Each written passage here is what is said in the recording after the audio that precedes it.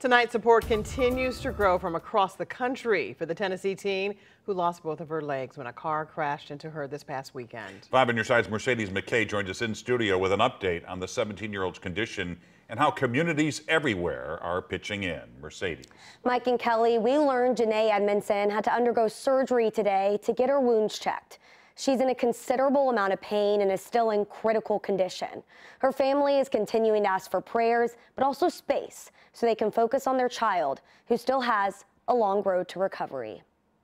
The surrealness of where we are is setting in. Still more questions than answers at this point. It's a gamut of emotions right now for everyone in the town of Smyrna, Tennessee, specifically inside the Mid-10 Volleyball Club gym, where 17-year-old Janae Edmondson once dominated. Our kids were kids. They smiled, they played, they laughed, they cried, they hugged the coaches that need to be hugged. Edmondson lost both of her legs and remains in critical condition in the St. Louis hospital after a car hit and pinned her on Saturday night. The man accused of causing the crash, Daniel Riley, was arrested and charged with multiple felonies. The volleyball club's assistant director, Jeff Wismer, says they're moving into a phase of not memorializing, but celebrating. We have Janae, and we're excited for her to come home, and let's celebrate life. Let's celebrate her personality. Let's celebrate all the gifts that she has. Wismer says the support the family and club has received is overwhelming. Whether it is financial, whether it is a 12-year-old's note, whether it is a double amputee calling and saying, hey. Volleyball clubs across the country donating, praying, and even wearing blue all week to practice in support of Edmondson. Local clubs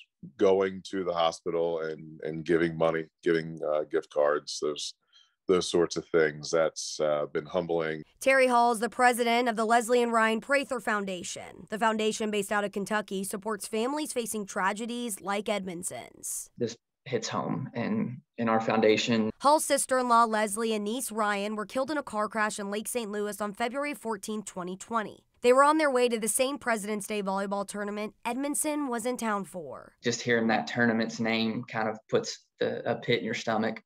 So that side of me was just having flashbacks of our situation. That's why Hall wants Edmondson's family to know they have support. It's just important for them to know that this community has their back.